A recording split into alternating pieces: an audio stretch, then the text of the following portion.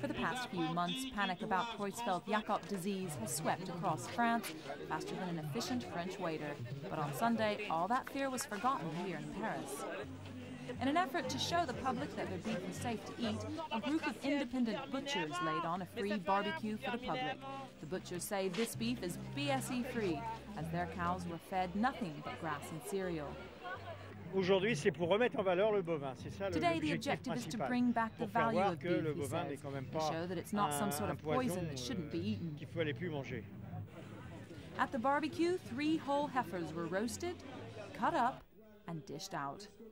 And these hungry meat lovers couldn't get enough of it.